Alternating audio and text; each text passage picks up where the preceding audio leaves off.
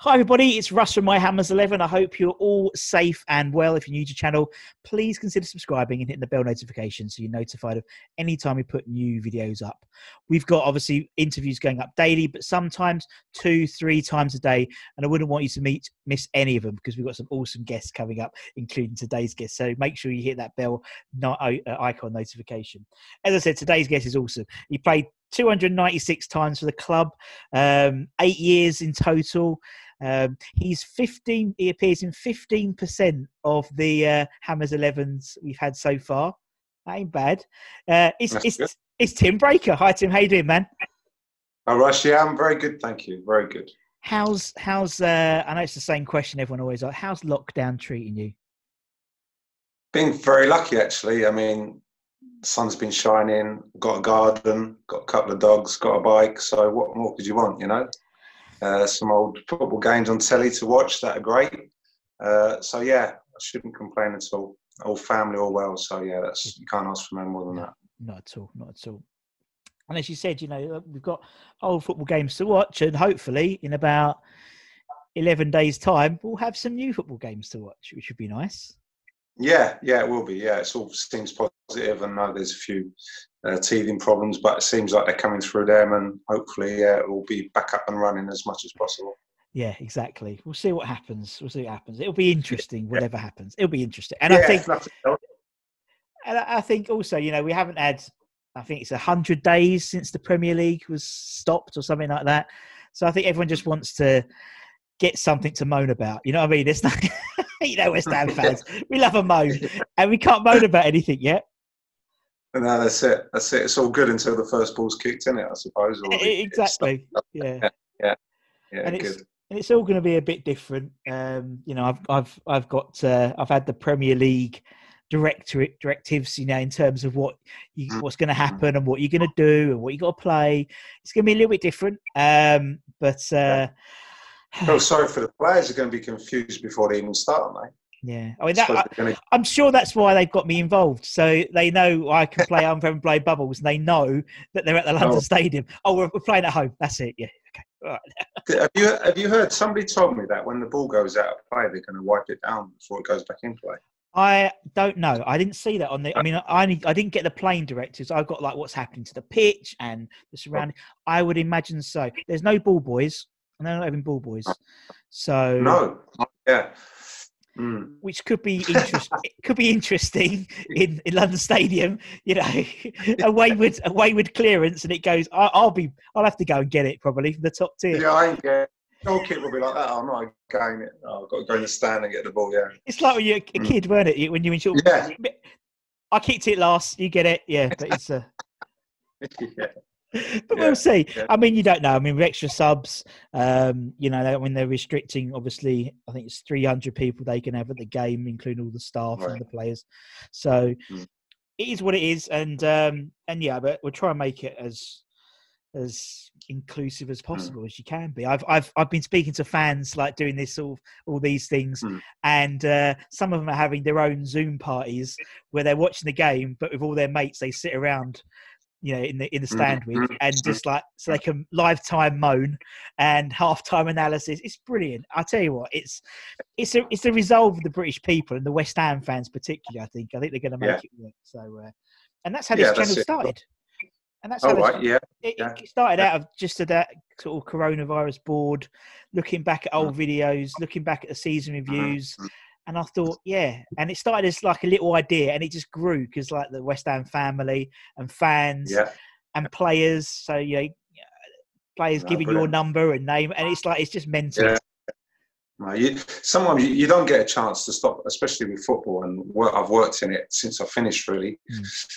You don't get a chance to stop and look back. Do you know what I mean? As a player, you go on to the next season, and then end of the season, you sort of have a couple of weeks holiday, and then you're thinking, oh, right, I better keep myself fit. And before you know it, it's round again, and you're playing, and you don't get a chance to actually look back on your career as such, or the last so many years, or games. And I know I've got videos somewhere of games that I played in, but I don't think I've ever watched any of them. You know, I've never watched them. I've still got them, but I haven't watched them. So. Yeah.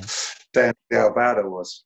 Well, I mean, you know, 296 games, that's quite a few hours, even with Netflix, you know, that's That's a long time to get through to complete it. No. Yeah, even in lockdown, I wouldn't go. Even in lockdown, when it comes to like, I don't know, Oxford United in 92, 93, it's like it's getting a few years on, isn't it? You're like, oh, okay. Yeah. So obviously, you joined in, obviously 8 years. You came from Luton. Bonzo obviously got you in for 600 grand, I think it was at the time. The first question I ask all West Ham ex-players is why West Ham? Why join West Ham, Tim? Yeah, good question. I mean, at the time I was at Luton and I was in the old First Division, and West Ham were in the division below. And as it happened, I'd met Lou Macari in the summer previous to that, and nothing came of it. And then Luton was struggling financially, so I was aware that I was one of the ones that they could sell. And West Ham came in, they sort of, the club, although I didn't have an agent, it was the club sort of said to me, or somebody at the club said, listen, we don't want you to go, we don't want you to sign as well, because we think there's others coming in for you, so hold off. And it was almost like, am I being used a bit here to go and have a meeting? And then, but when I met Bill, he was fantastic. Eddie Bailey was there, who was the chief scout. I think Tom Finn, and for me it was, when can I sign? When can I come and join you? I mean, things were going well. As West Ham at the top of the league, I knew Luton were going to be struggling financially if they were getting rid of all the players as well. So it was a no-brainer, but I was almost told to not say that, go home and tell them I'm thinking about it. And Bill actually rang me and said, what's happening? And it was quite a hard conversation to say. I couldn't say that I've been told not to sign yet, but I didn't want to sound like I wasn't interested. So anyway, it all came to fruition, and I was pleased. And it straight away, it felt, although it was a much bigger club than Luton, it felt similar in terms of a family club and very friendly club, and the supporters and the way they wanted to play football, and which I enjoyed. And so it was a great fit, and I really enjoyed it. The team was going well, and we sort of had a settled side as soon as I sort of got going, and it was a great season. I really enjoyed the first season, and it made it easier. Like I said, I was going into a winning team, so that made it a lot easier. Yeah, totally. And obviously, you suffered. You had a bit of a few promotions. We don't talk about relegation. Promotions, that was. Don't talk about that. Yeah, you have to get relegated to be promoted. We know that, but it doesn't matter. It's the West Ham way. We don't look at that. We look at the positives all the time. So obviously some promotions. Obviously that great. I mean, I always remember that 92-93 season as being an amazing season. That Cambridge United, and that was sort of my. That was my sort of, I don't know. You have certain periods, and you're like, and that was like amazing because it just got into West Ham, and I was a bit of a glory hunter, obviously, because we were, we're riding high in the second division when I started. But it was amazing, and obviously, from then on, it's a 200, almost 300 games to the club. For you, what sort of? There's obviously so many highlights, and there's probably obviously lowlights, but the highlights we're talking about, obviously promotions. Were there any sort of games or moments or goals you scored which stick in your head? Yeah, goals didn't happen very often. Sometimes I did score one, or two. But there's that one that comes to mind, the Everton game, because we won the game 1-0, and it was always a reminder, the first goal in the year, that sort of thing. And my wife's family are Everton supporters, so I have got a picture of it somewhere celebrating them. But things like that you remember. You remember the people as well, like the players that you played with, the staff at the club. The feeling around the place, especially when obviously like things are going well and you are getting promoted and you're on a roll, and you sort of just turn up and play, and you enjoy your playing more. Having said that, sometimes there's pressure even when you're at the top. At a club like West Ham, if you're in the top of that division, you've got to get promoted. So there is pressure with that. But I've had relegation battles. When I was at Luton, I had some at West Ham. I went on to QPR and had it there. And when you need to win that last game of the season to stay up, that is pressure. That is the worst pressure you can have as a player, and it's hard to play properly with that. But yeah, I remember the FA Cup games, like the quarter-final game.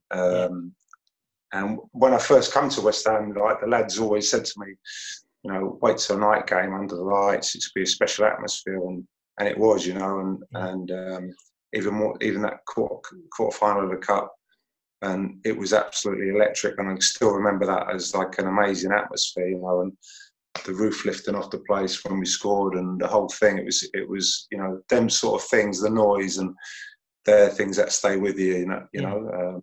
Because you don't get that very often. You know, you support it now. You go. I mean, I've been a scout for years as well, so I've gone to a lot of football matches and of course.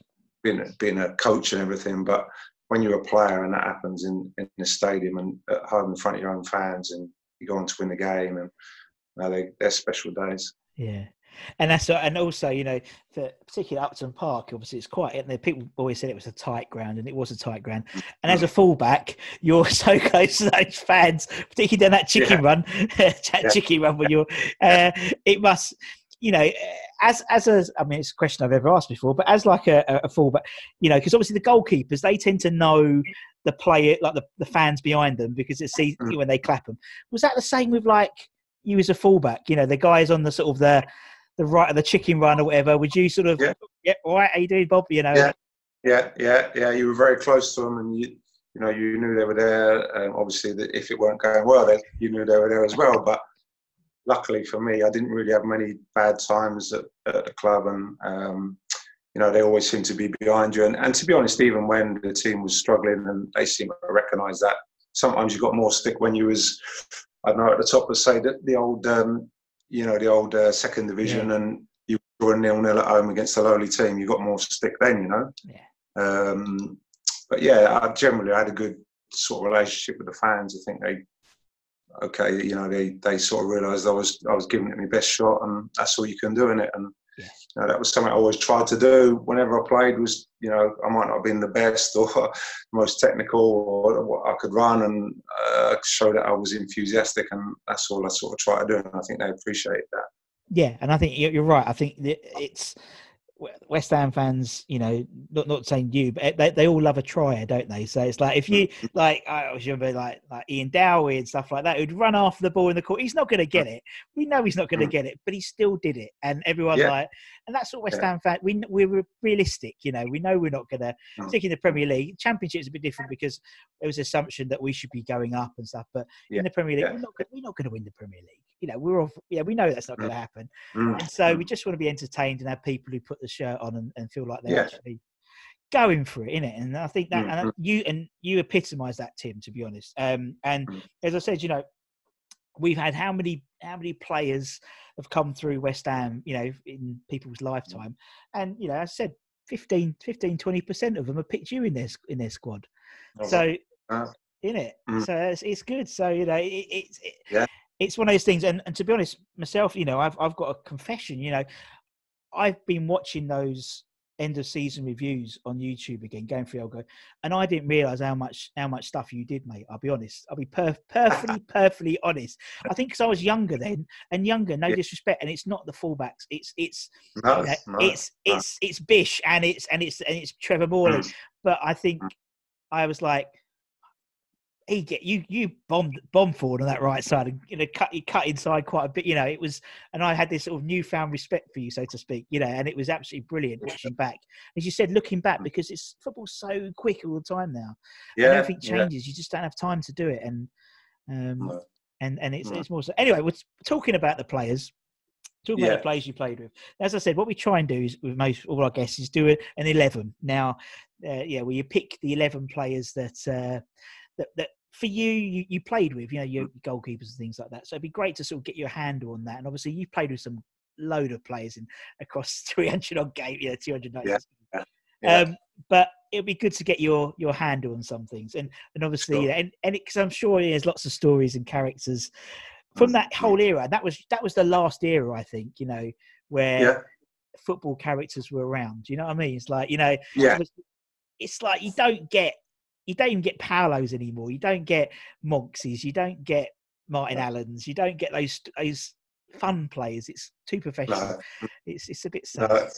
Yeah, it's one thing about in those days. Yeah, it wasn't okay. There was money was important, but it's so big now. It must be hard for the players to even relax and do anything. And okay, financially, fantastic for them, but I wouldn't have swapped my era, to be honest, in terms of the characters and the fun and the times. And okay, you were professional and you tried to do everything you could, but you actually, you did enjoy being around the lads, and you weren't sitting on your laptops or your on the coach who was playing cards, and there was banter, and it was non-stop really. And from the day you went in, and the training was almost separate to it, and the games, and the times you had away on trips and things. Yeah, that's the things that people said to me, "Oh, you played in that game against such." I was there. I was like, "Oh, what was the score? I can't really remember." But you tell me about a Christmas party or a night out or an end of season, I can remember all those. Yeah. No, they've come through, and particularly Bish and Mad Dog. Yeah, they've come through with a few stories. For example, Martin told me Bish's love of an extra strong mint and a polo. He always had a pack of polos in his pocket, so the old manager didn't smell booze on him. Fair play, It's just a different era. So for you, Tim, in goal, I could probably guess who your goalie's going to be. To be honest, it would be in goal for you. Yeah, it would have to be Ludo, of course. Fantastic player, fantastic guy. One of those, you think in any era he would stand out as an unbelievable goalkeeper in terms of being able to do everything as a big guy, athleticism, get down low, shot stopping. Probably his kicking later on in his career, it wasn't something that goalkeepers now, they practice it from a young age, but I'm sure if he was in that era and he was brought up with that, he'd have been brilliant at that as well, because he's that type of guy who take his hands to anything. But yeah, he was fantastic for me, and just the sheer size of him and the dominance of him. But then, like I say, down low, he'd always make a save. Just fantastic, organise you, talk to you in his own way, and but good, absolutely top class goalkeeper and a top class guy as well. Definitely. Yeah. I mean, later on, Shaka, a few games, and Craig, people like that. Obviously, fantastic goalkeepers. But from day one, when I went into the football club, Ludo was the main man, and it's like I didn't really know much about him. It was like, wow, what a player this is! How have we got him? How have we got him in this division, and an international, and fair play, fantastic player. Fantastic. Yeah, no, I agree totally. As you said, I mean, I think West Ham have been blessed with goalkeepers. To be honest, it's not an area we've always had issue with, to be fair, and maybe for a few months last season, but then he put David in, and it seemed to be all right then. But it's with goalkeeper we don't always have an issue with. We've always seen Davy James, Greeno, obviously Shaka, Fabianski, even before Ludo. Obviously, a Parksy, Mervyn Day and stuff. Yeah. So, no, we've done all right with them. Okay, let's go left back. Who will be your left back? I could probably guess this one as well, but who will be your left back? Yeah, it would have to be Dixie, different class. What a player again. Another one where I knew a bit about him from playing against him, being down that side, and knew that there was, the type of character he was. But I got to be honest, didn't realise how technically good he was. As well as obviously being a tough tackler and a sort of player you'd want on your side, but technically very good as well. So he would have to be my left back, definitely. Great penalty taker as well. Great lad. I couldn't fault him. I wish I was like him in a lot of ways when I first come to the club, and I'd been used to a regime of lots of stretching and warm-ups and everything, and it wasn't like that there. And he was one who just come out and start belting balls around before training like he's in the park, just having a kick around, and I'd have to stretch for half an hour or so before the warm-up began, So I sort of envied that side of him, definitely. But no, he's a fantastic player. Only other David Burrows, came in for a little bit when Julian went the other way, but then we got him back again, and and to think as well, a lot of the time that he he wasn't 100% fit with his knee, and he battled through with that. And I remember him spending a lot of time rehabbing and working. Fair play to him. What a good player. Chris Hughton as well came in. I'm just thinking of when Julian wasn't about. Chris Hughton, fantastic professional. Helped us a lot around the dressing room and as a player too. But yeah, another good player and great character, obviously. But yeah, Dixie would have to be my left back. Yeah, definitely. That's pretty nailed on. I'll be honest with that. Yeah. Now, are you gonna play yourself at right back? I suppose I'll have to. Really, I should do. I mean, Tony Gale did. Tony Gale put himself centre back, penalty taker, free kick taker, captain, and first team manager and coach. So yeah, that surprised me with Gailey. Yeah, We'll put you in. We'll put you in at right back. We put me in. All right. Okay. I mean, Kenny was there with me. Of course, Kenny. Yeah. Kenny, great player, great lad, and got on well. Despite obviously we were both going for the same shirt. Same with Potsy, really. When I first came into the club, he was the right back. I didn't, I think the first game I didn't get straight in, and then I was gradually put in, and he was moved to centre half. And I've never ever spoke to him about it, but you think maybe that helped him in some ways because he'd become an unbelievable centre half. True. And we were good mates as well. There was never any sort of animosity at all with him. We roomed together, we were mates, and I've seen him a few times on the circuit when I've been doing my scouting and stuff. And it looks exactly the same bloke. Yeah. A lot of people do, Tim. There's a couple who don't, but yeah, not me. Tim, no, you still look very serious. Still look like what did Martin call you? The machine and the robot. That's what he called you. The machine. That's like what? Yeah. The robot? The machine. Okay, I got the machine. Yeah. That ain't a bad nickname, to be honest, based on other nicknames that some people have. The machine. Yeah. Who's gonna go centre backs for you then, Tim? In your team? Again, when I came in, Gailey and Alvin were sort of seasoned pros, if you like. They've been there a while, and great pros, great characters, both of them in different ways. Good partnership, both of them very, very comfortable on the ball. Both good in the air, good players. Potsy went there, and I think he complemented both of them in other ways in terms of reading the game and pace. And but there's then Slaven Bilic coming in for a bit, Mark Reaper, Piercy. Do you know what I mean? All very, very good players, very good in their own ways. But I'd have to go for Potsy, definitely, because I've probably played more games with him. Yeah. And then as a partnership, maybe with Alvin or Tony, I'll probably have to go for Alvin. Yeah. Because I probably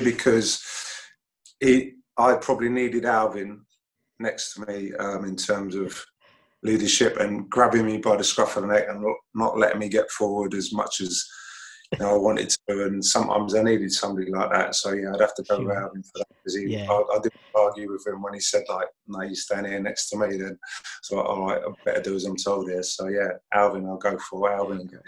Alvin and Potsy. Yeah. No, it's great. Rio came in as well for a little bit. Didn't he, you've had a whole heap of amazing centre backs. You played with. And obviously Rio came in just at the start of his career, and you could see then what a player was going to be.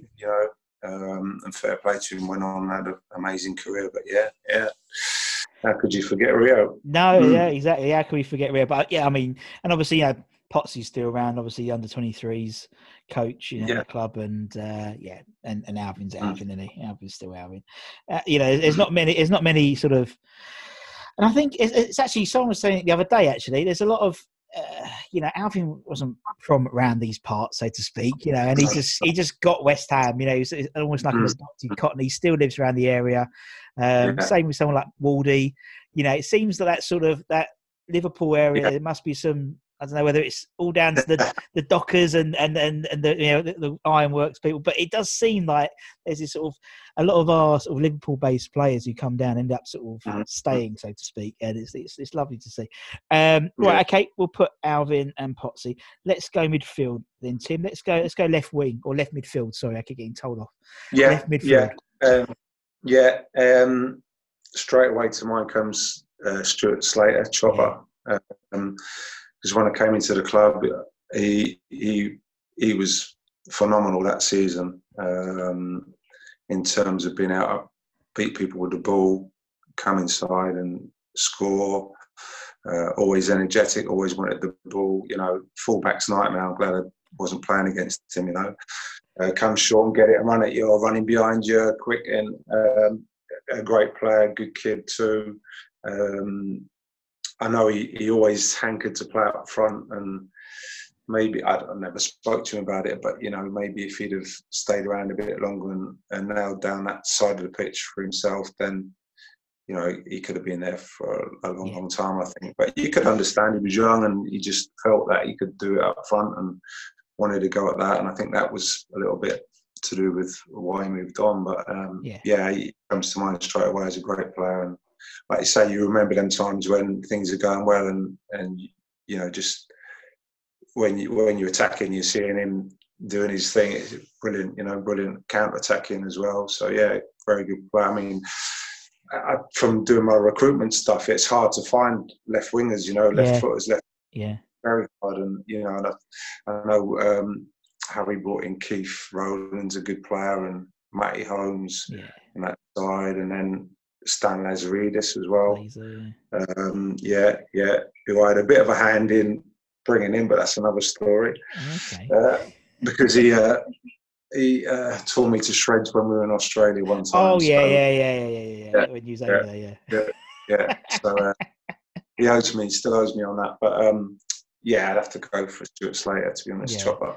And you're totally right about that sort of, it's the way the game's changed, isn't it? Really, you don't get that winger like he just beats people for pace like Laser used to, or whatever. Just knocking it, as you said, like knock it past the fullback and just cross it in. It seems such a simple game.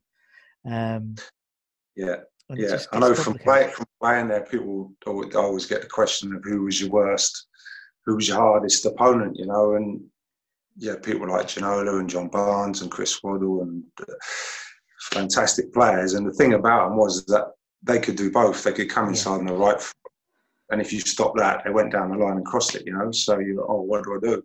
What do I do? If you got too tight to them, they were quick. If you stayed off them, they beat you with a pass. They were the best ones. And I think Stuart had a bit of that definitely about him. He could do a bit of everything. Good shout. Okay, we'll put Stuart on the left. Who's going to go on right midfield, the other side then?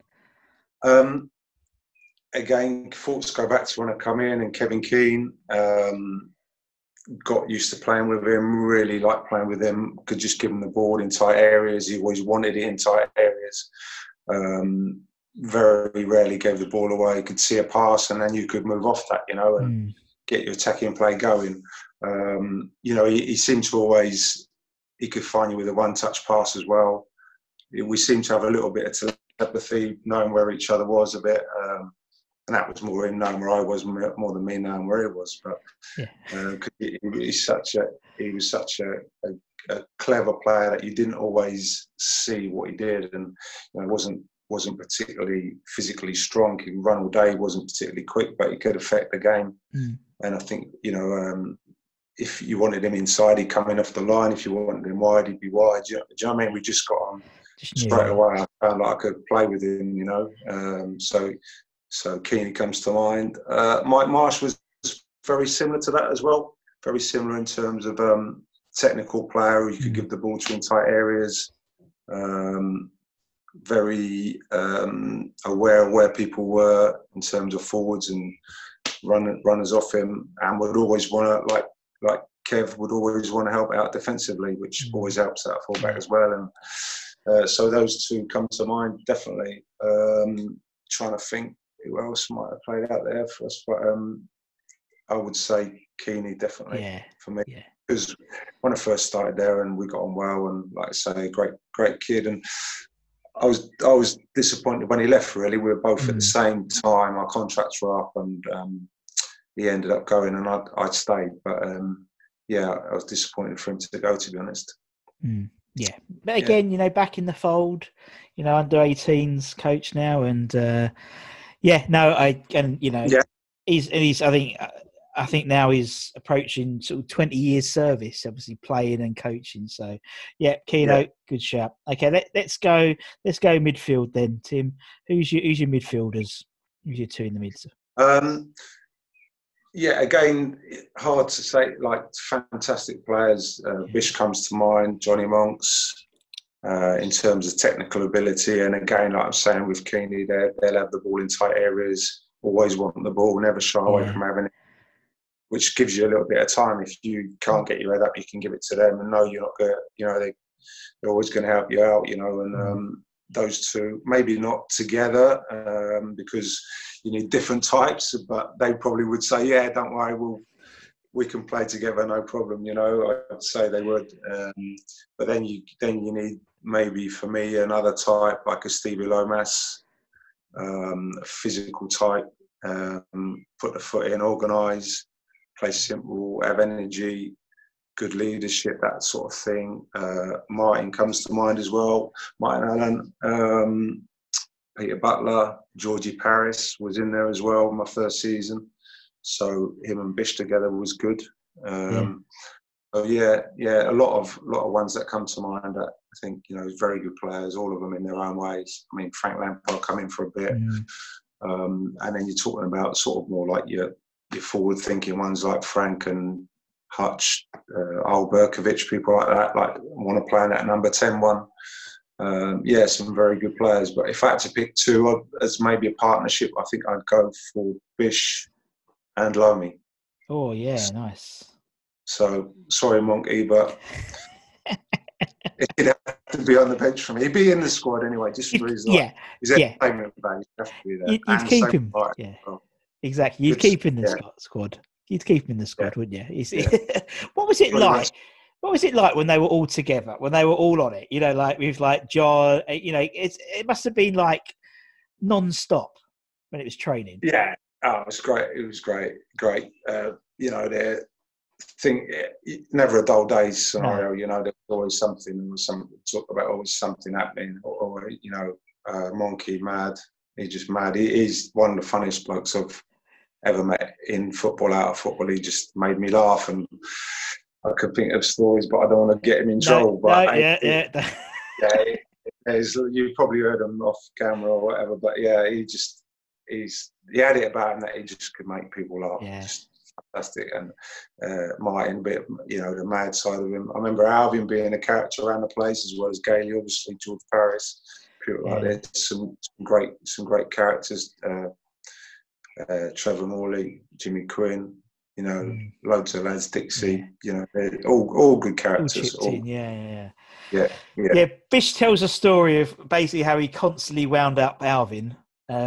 Anything to do with sport, like pool or table tennis, he would he'd always wind him up, and he was like, he'd love winding him up. But it's so funny. Yeah. That's what I mean. Yeah. It seems like there's a real, like throughout that period, that seemed to always be a togetherness with the squad. You know what I mean? I think maybe because you're all like good mates and you go for beer after or whatever, but there was that sort of togetherness, and then it was infectious.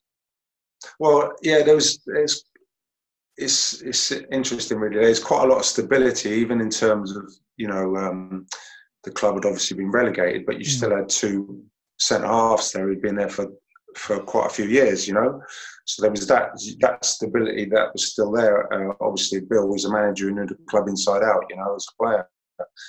You know, there was that, and lads who'd come through as well, George Paris and Potsy and, you know, Keeney. Do you know what I mean? There was lads who'd come through, so there was that, and then that kept going. And, you know, I think that sort of, you keep that atmosphere through the club. It's easier then. So when one goes in, this is what we do, sort of thing. And, you know, go with it. You know, I remember, I think I'd only been there a week or two, and there was this big party going on, and I think it was George was organising it and handing out all these invites to whoever, and was like, all right, turn up. So I went along and couldn't believe it.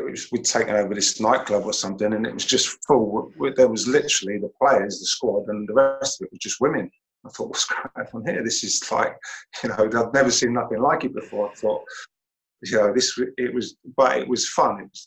It was really good fun, and they made me welcome straight away, and which was great, and obviously with Potsy being a fantastic character and everybody loved him, and it was almost like I'd come in to replace him, and but he couldn't have been better about it. He was fantastic with me, and like I say, he went on to become a legend of a centre half at the club. So I'm glad that it worked out. Yeah, no, totally. That makes perfect sense. Yeah.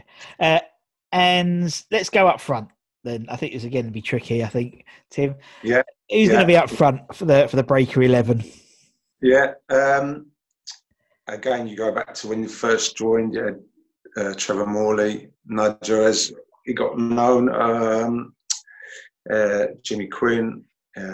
Others come in as well. I mean, Ian Dowie towards the end of that season.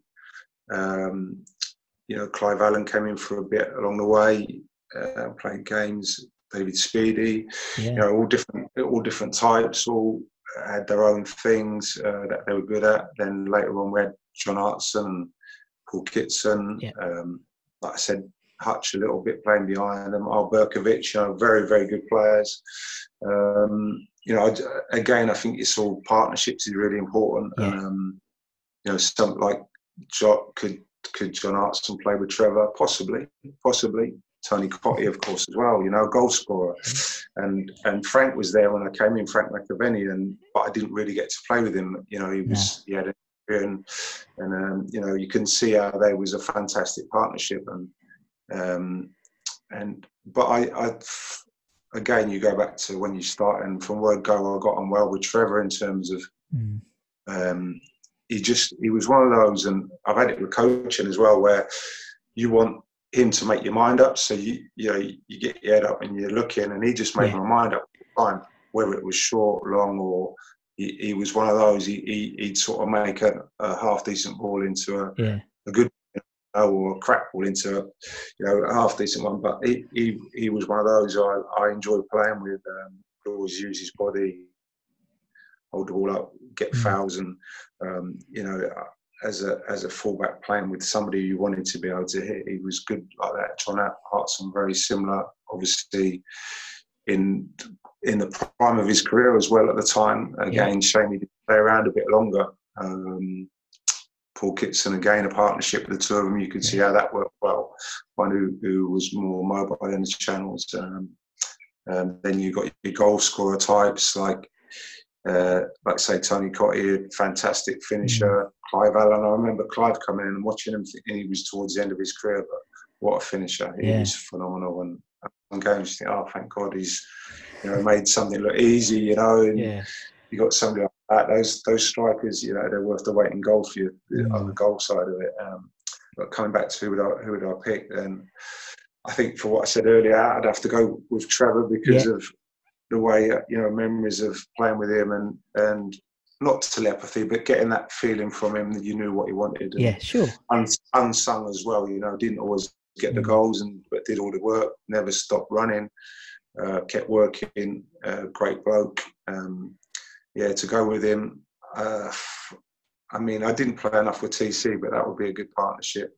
Obviously, like a Frank type and a goal scorer type,